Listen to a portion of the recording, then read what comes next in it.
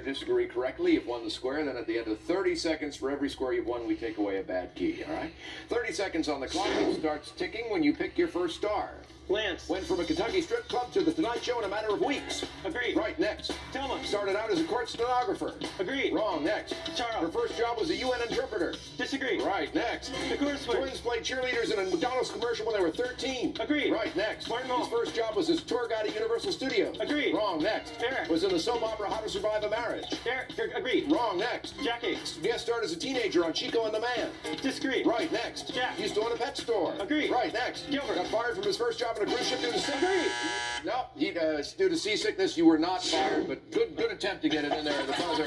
Let's go down and count keys.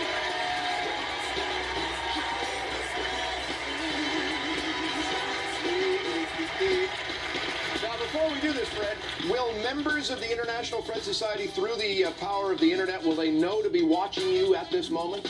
I will be sure and communicate to them, and hopefully they'll be all on board watching me. So we got an extra 6 or 7 Freds watching us right now. All right, you got 5 correct answers. Let's take away 5 of the bad keys. All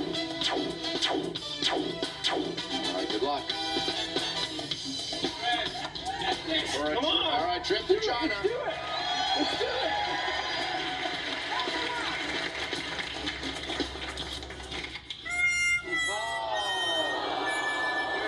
Let's take a look at which key would have opened the trunk over here.